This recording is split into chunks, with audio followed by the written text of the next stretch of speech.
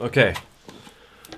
I have talked about shucking drives a lot. Okay, in fact, if you follow me on Twitter, I'll like post random sales, usually from like Newegg, Amazon, or Best Buy, when you can get something like a 10 terabyte hard drive for $160. That's a pretty good deal, especially when 10 terabyte OEM RAID drives run like $260 to $300 normally. And if you watch some of my previous videos, you've probably noticed that I sometimes skip due process, as it were. When I throw these into my server, I don't do any kind of a pre-clear. I primarily run Unraid on my server that uses these drives as efficiently as possible, but there really is a safety measure that you're supposed to take before you go slapping these shucked hard drives into your server. And in today's really quick video, let's talk about a very, very easy way to check these drives before you even take them out of the casing.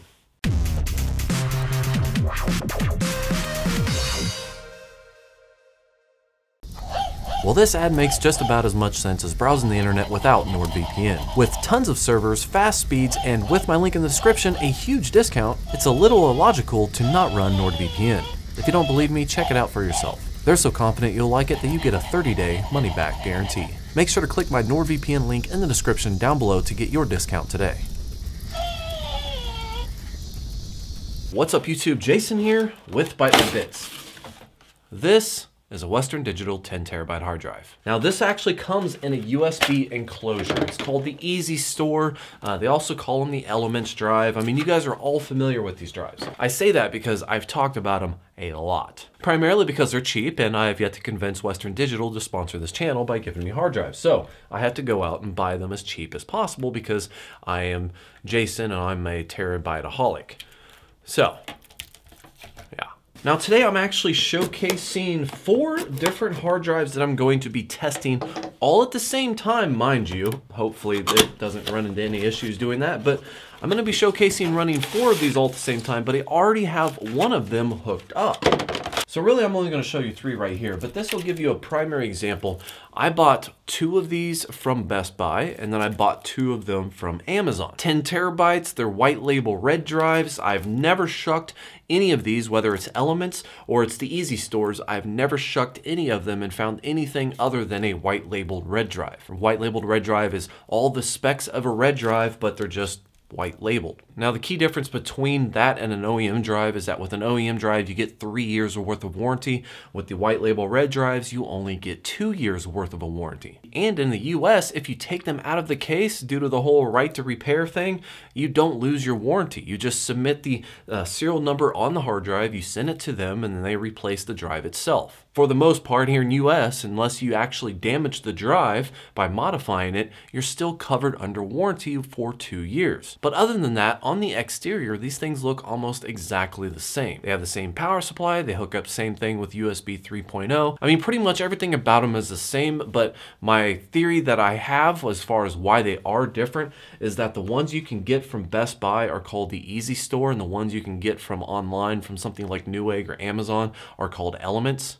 And the reason why they do that is because at Best Buy, they do price matching. So if they were to sell, let's say, Easy Stores in the actual Best Buy brick and mortar store for something like $250 or whatever their price is with it not being on sale, and then something online like Newegg or Amazon offered the exact same hard drive with external enclosure with the same name at a discounted price at $160, and Best Buy didn't want to sell it for that, Best Buy actually allows you to price match everything in store as long as you can bring up a legit website and show them right there in the store. They will price match it for you. They do this because they want to stay competitive. They don't want to lose business to online customer sales. So that's just a normal thing they do. But if they name everything the same, there's usually a sale going on like a few times a month. So they would always basically have these on sale just because everyone wants to have them on sale.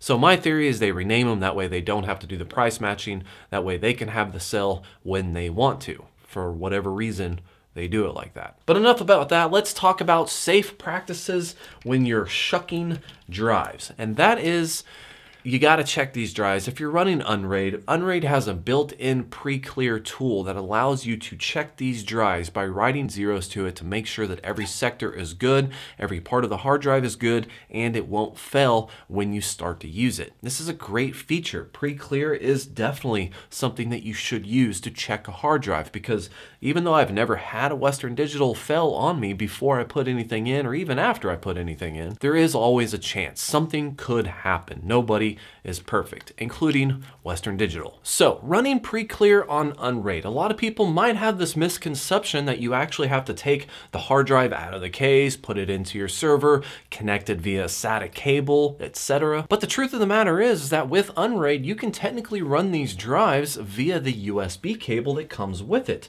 which means if you want to run pre-clear on this and you have available USB ports on your server, then that's all you need. You plug it in and you run a pre-clear. Now, of course, there is a small catch here. In order to make things as easy as possible, you're probably going to need a few things. You don't need these things. You can still run pre-clear via the command line, but that's not nearly as easy as it is to use the pre-clear plugin that you can install from community applications. So jumping into your Unraid server, you're going to want to look up how to install something called community applications. Community applications is a necessity for every Unraid server. That's my belief. Because with the community applications, it gives you a new tab called apps. And from this app screens, you can search all kinds of different plugins, Dockers, etc., and you can install them directly from this screen, which means no command lines, no looking up repositories, anything like that. All you have to do is install the community apps one time and you have access to everything available to Unraid, or at least almost everything available to Unraid. So once you get community applications installed, you go up to your tabs, you click on apps, and from the app screen in the search bar at the top, just type in pre, P-R-E. It should automatically start showing you search results for pre-clear. Once you click on pre-clear, click on install, and you are good to go. But if you want to take this another step and you want to make it just a little bit easier, but not too much easier, I would also probably recommend installing something called unassigned devices. Now, yes, you can go into your tools and you can go to pre-clear, you can see the drives from this list, and you can start your pre-clear without any additional plugins needed. But if you want to see your drives listed on your main drive screen underneath the rest of your array, that way you can easily see the drives that are not being used by your array underneath everything else, and start the pre-clear from the same screen,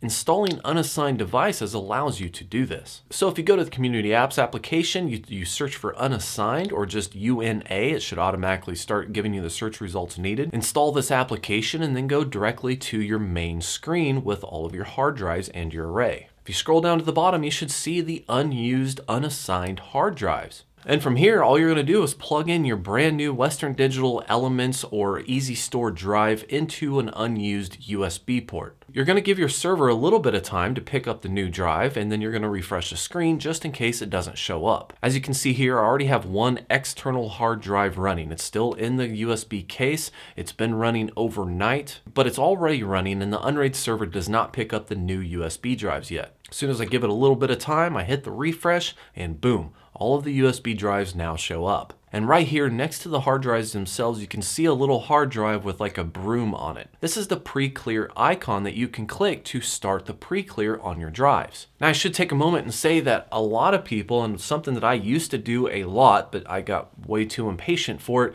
a lot of people say you should do a pre-clear at least 2 to 3 times on a hard drive. The only problem with that is, you know, these things are 10 terabyte hard drives, which means that they're gonna take about 24 hours per run to do a pre-clear. So, you know, if you got 3 days to burn and you don't need your drives right away, then I would probably recommend running it 3 times. Personally, for me, I'm gonna go ahead and choose to run it 2 times. That's more than 1, less than 3, and it's kind of a nice little sweet spot for me. And considering that in previous videos, I kind of YOLO this and just, you know, hope that it doesn't fail on me when I put it into the array, which hasn't backfired on me yet, I think 2 times is way better than 0 times. So once you select the pre-clear icon, it's gonna pop up a few options for you. You're gonna select how many times you want to pre-clear it. Make sure you're not skipping reads or skipping writes or anything like that. You can even set it up to notify you in the browser when it's done. And then at the bottom, you're just going to click start. And it will pop up a window, a status window that's going to show you what the status is of the pre-clear. You can close this window if you want to. You do not have to keep it open. And that, my fellow terabyte addicts, is all you need to check these without physically taking the drive out, putting it into your server, or potentially giving yourself any kind of warranty or return issues that you might get at the store if this turns out to be DOA. I mean, you know, if I like stab this thing and then I try to take it into Best Buy and they pull it out and they're like, what in the world did you do? They're probably going to give me a hard time. Yes, I could still send it off to Western Digital, but I would much rather walk into Best Buy and like say, hey, this is broke, give me another one, than have to deal with sending it over to Western Digital. Well guys, that's it for today's short video. So if you have any questions, comments, or concerns, post them down in the comments below. Of course, this video is only covering Unraid and pre-clearing via USB, but if you're running other operating systems, there are still other options available to you. I'm not listing them in this video, but if you're running something like Windows, you could still check the hard drives to make sure they're not going to fail on you. Although, Preclear is a pretty thorough test. I mean, it writes data to the entire drive over and over again. So if the drive is going to fail at any point, Preclear is probably going to find it. So of course, like and subscribe. Thank you for watching and have yourself a great day.